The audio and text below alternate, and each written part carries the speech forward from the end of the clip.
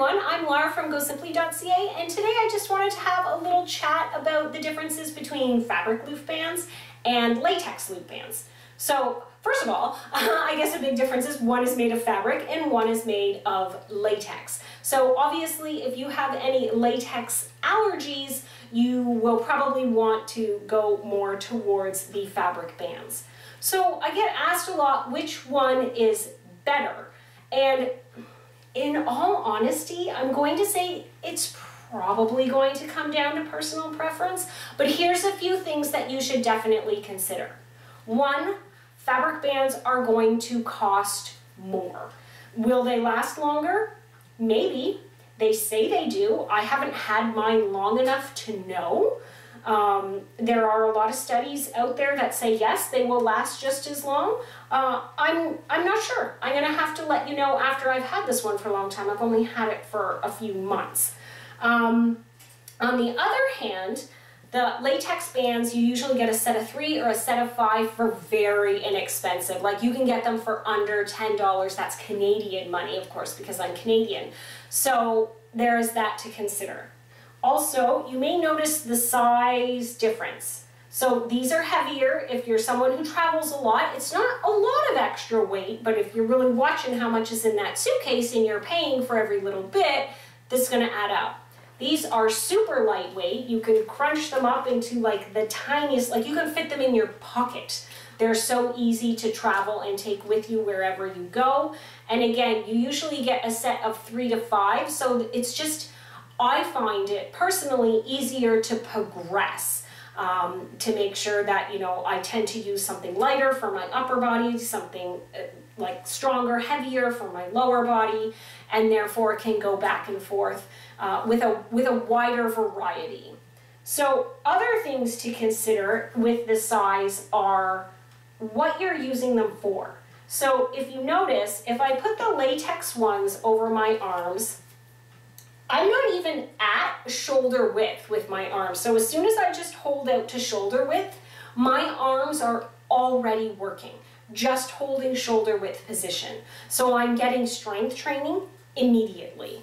When I use the fabric band, I am already at shoulder width and there's no tension yet. I haven't made, so I have to go wider than shoulder width. So for upper body movements, fabric bands don't work for me. They're too challenging. I have to get, like if I'm curling like this, I have no tension at all. I'm getting no work at all. But if I switch to my latex band, I have to hold it out and then do it. So it's just, I'm actually getting work, whereas with the fabric ones I don't. So I don't ever use a fabric band for my upper body because it just doesn't work for me.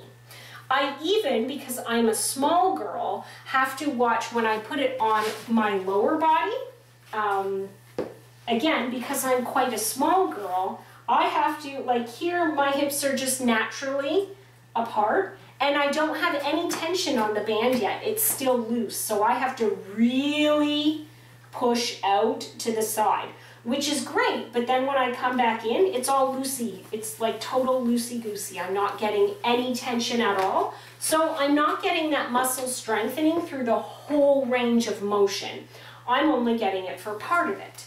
But when I put on my very inexpensive latex one, which is much tighter, I already have tension right here. Just having it on, there is some tension, and then I get that tension all the way through the move, okay, from beginning to end.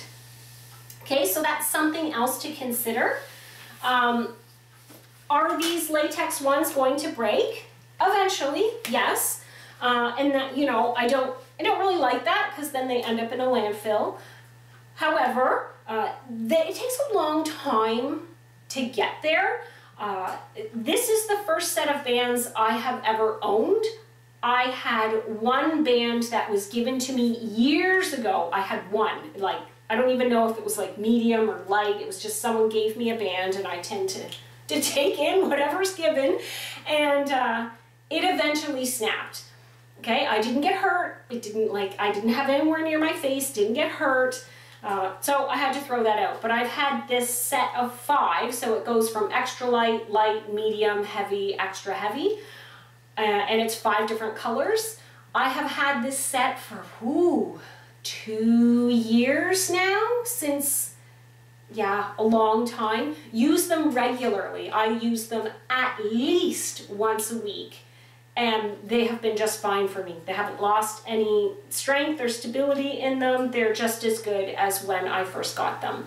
They came in a little pouch. Like I said, I can fold them up tight. I can just shove it in my pocket if I'm running out the door to do something and I know I might want a band with me. I can bring them anywhere I travel. It's never a problem to have them in my carry-on. So what would I suggest? Well, really, it's going to be up to you. My personal preference, I would get the less expensive latex ones, have a wider variety, and be able to use them upper body and lower body.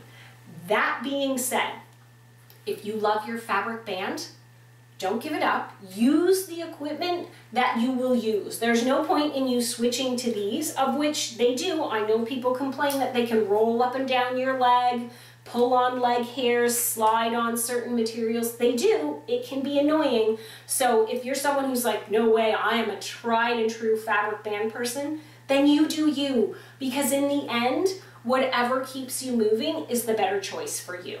So for me, I'm a latex band girl, and you may or may not be the same, and it really doesn't matter. So like I said at the beginning, I think it's really just a personal choice.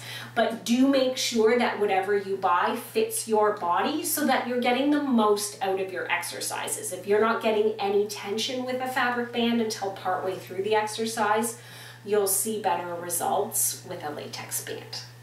Okay, so if you have any questions about latex and fabric, let me know in the comments below. Also, let me know which you prefer, latex or fabric, and we'll see, you know, overall which wins. Is it fabric bands or is it latex bands? Thanks so much for joining me, and I'll see you in the next video.